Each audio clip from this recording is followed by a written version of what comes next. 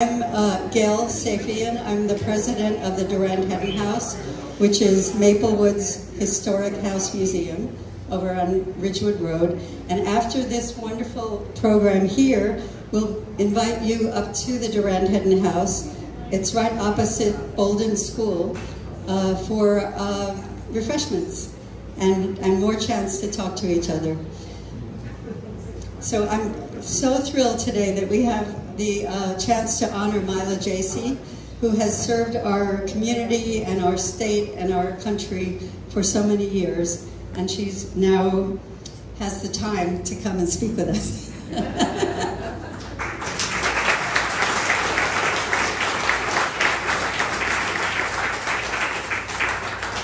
And on our esteemed panel today will be Garnet Hall, who is now the New Jersey Assemblywoman.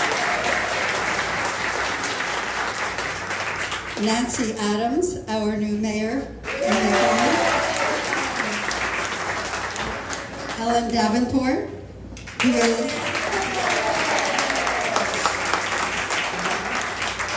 needs no introduction, our very first woman mayor, and I'm glad that she was the first and not the only. Yes.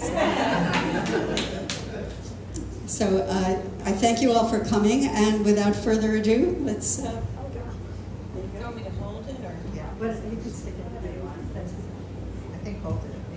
Hold it? no, let's see how that goes. Can you hear? Yes. I think I have to hold it, right? Yeah. No, can you hear me?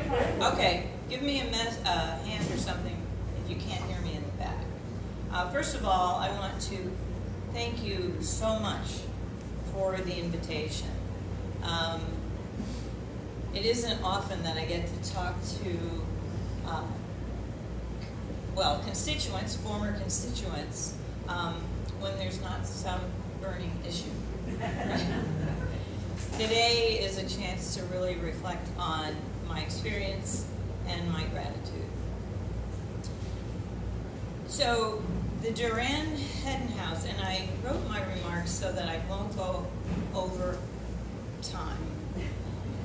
The Durand-Hedden House and Garden is a local landmark, and I commend the efforts of President Gail Safian and this organization to preserve our past while looking to the future. The website references, quote, spotlighting the treasures in our own backyard, end quote, and the gathering of this panel of extraordinary women who have done so much for Maplewood and beyond is an appropriate celebration of Women's History Month. Yep. And recognition of the value of community service.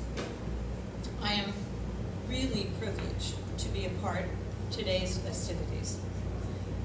I'm proud to say that there has seldom been a time in my life when I have not been involved in service in some capacity.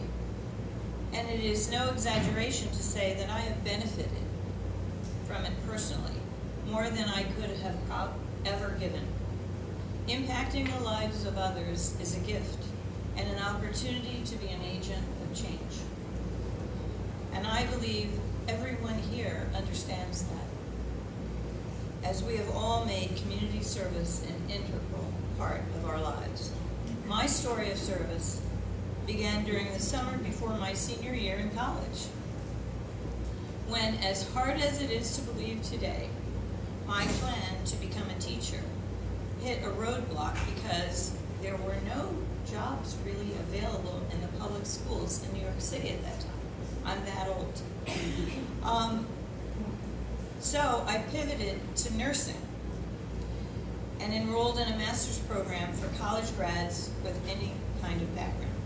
It wasn't long before clinical rotations and work at some of the best and most challenging hospitals in the city led me to the realization that hospitals, blood, and needles were among my least favorite things.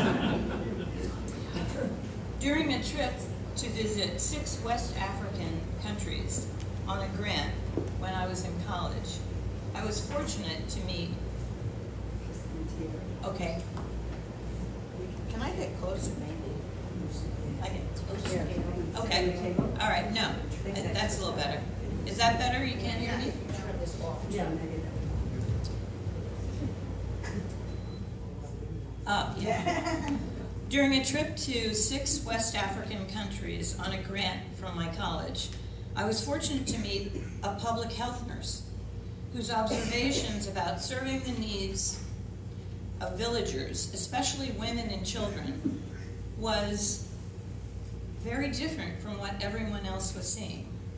In fact, on one of our first stops, which was in Senegal, people were talking about how interesting it was and how cool it was that so many children had red hair, when in fact that was indication of vitamin deficiency. So I found myself almost at her side the entire time because her point of view was so different. And she talked to me about nursing, and I thought, okay. And when I came back, that's what I did. I found a nursing program that granted a master's in 2 years if you had an undergraduate degree. And during rotations, I quickly learned hospital-based nursing was not for me. Public health, which involved both teaching and patient care, was a perfect fit. I worked as a visiting nurse in East Orange. I worked for the health department, where I was able to visit patients in their homes as well as run clinics. Being across the street from East Orange High School, I was able to work with young women and impart the need for self-care and access to contraception to prevent unwanted consequences. This experience, along with decades of volunteering with La Leche League, and I'm really excited that Emily Pontius is here. She was one of the people that worked with me, how many years ago? 30 years ago. To start more La Leche League groups, support groups, to promote breastfeeding and infant and maternal health. But decades later, I was a lead sponsor in the fight for New Jersey's reproductive freedom of choice law, signed by Governor Murphy a mere 6 months following the reversal of Roe v. Wade. The PTA, I grew up in a home where education was always a top priority. Each of my 10 siblings graduated from college, except for my brother Moose, who had Down syndrome, and some of you may have met Moose when he lived here in South Orange. Yet our mother made certain that he attended appropriate programs and lived surrounded by family. When our 3 children came along, understanding the importance of parental involvement in schools, I became an advocate for my children and their classmates. I worked with many others to make participation easier for working parents by alternating meetings between daytime and evenings. This service led to my being asked to serve the remainder of a term on the South Orange Maplewood Board of Education when my youngest was in high school. I served 3 terms, the hardest work I have ever done. While there are those who use Board of Ed as a stepping stone to higher office, I fully expected my time on the board to be the capstone of my public service. In what was one of the biggest surprises of my life, in September 2007, I'm looking at you, Mary, I was asked by Governor Cody and Assemblyman John McKeon to serve with them representing the 27th District in the legislature when a vacancy occurred. To put this in perspective, Cody had just left office as one of New Jersey's most popular governors less than 2 years earlier and was the current Senate president. In other words, he was a big kahuna. Yeah. To further clarify, there were literally dozens of people seeking the position, and I was not one of them. The thought had simply never occurred to me. When Gov called and asked me to meet the next day, I said sure. When he asked for a resume, I told him I didn't have one. He said make a list and wear a suit. Neither he nor John knew that I spent the following morning buying a suit. Following a conversation that lasted less than an hour, Gov looked at me and said, well? And I said, well, what? He asked, are you in? And I said, in what? And he said, and I said, well, I need some time to think about it. And both he and John were surprised by that. In typical Gov fashion, he asked why, followed by, call me tomorrow morning and let me know. The next morning, he called, and I became a candidate.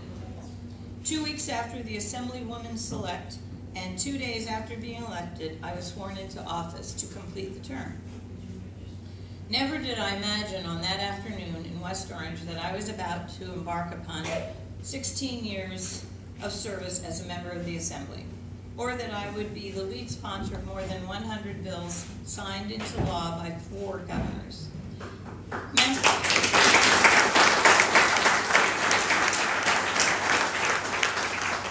Members of the legislature serve on various committees.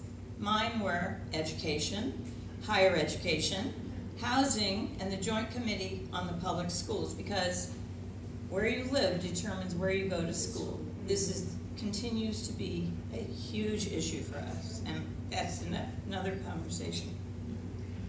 I came to the, I was vice chair of all but higher ed, which I chaired for more than 10 years.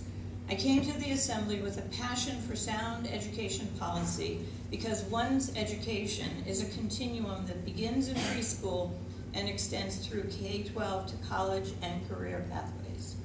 At the very beginning of my term, I spent 17 hours over the course of 2 days. Mary thought I was crazy. I was afraid she was going to quit on me. Listening to testimony about whether to implement the school funding formula. This year's proposed budget gives Maplewood South Orange an additional $1 million, but we are still searching for better answers. I sponsored the first bill in the legislature, which ultimately led to the expansion of high-quality universal pre-K, and I'm so excited to tell you that my grandchild number 6 is currently benefiting from that program in Jersey City. It took a long time.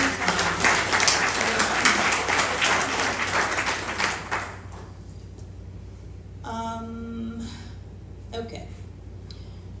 Educational inequities and substandard housing go hand in hand, and this reality led to my becoming a staunch advocate for safe, affordable housing for all New Jerseyans, foreclosure prevention, and building strong, safe communities through land banking were just some of my contribution to the housing landscape. It had been my hope to become chair of the Education Committee, and although I was vice chair, the powers that be in the form of the speaker appointed me chair of higher education instead. I only learned later what an opportunity it presented. We have made critically important, significant strides in college affordability and accessibility, workforce development, apprenticeships, and addressing the student debt crisis here in New Jersey. We have enhanced opportunities for degree attainment and career pathways to help students accomplish this without the crippling debt that, together with skyrocketing housing prices, has prevented so many from attaining the dream of home ownership. I've seen a dramatic increase in the number of women and minorities serving in the legislature since 2007. Yes,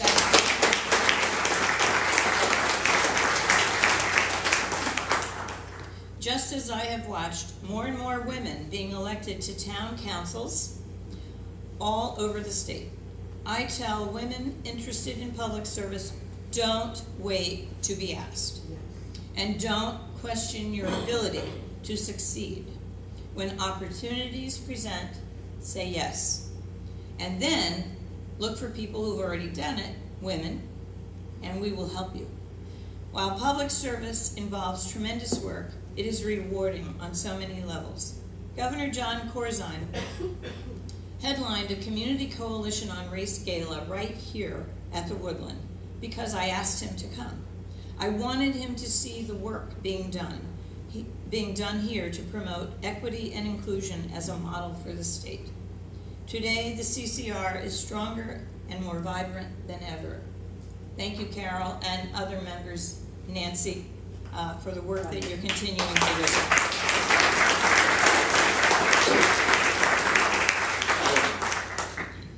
Governor John Corzine also headlined a community coalition on race gala right here at the Woodland because I asked him to come.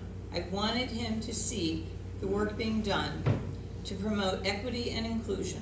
Today, the CCR is stronger and more vibrant than ever. Service as a legislator has provided memorable experiences. I was chosen to be a Barack Obama delegate to the 2008 Democratic National Committee convention in Denver, and watched him accept our party's nomination to become President of the United States. I was the first woman elected official to ask then Ambassador Phil Murphy to be a special guest at an event we held at Orange Lawn, and the first statewide woman elected official to endorse Mikey Sherrill for Congress. During the COVID pandemic, when vaccine appointments were scarce, we helped, and when I say we, I mean Mary and Elijah, thank you, my chief of staff and my legislative director at the time, gain access to medications, vaccines, etc. Our efforts to enshrine reproductive rights in statute resulted in invitations to attend a roundtable with Vice President Harris in Atlantic City, and a Christmas party at the White House with President Biden last year. Mary has a great picture. I took it. My life has been enriched beyond measure by my service. I am fortunate to have had the unwavering support of my husband, Neil. Thank you, Neil.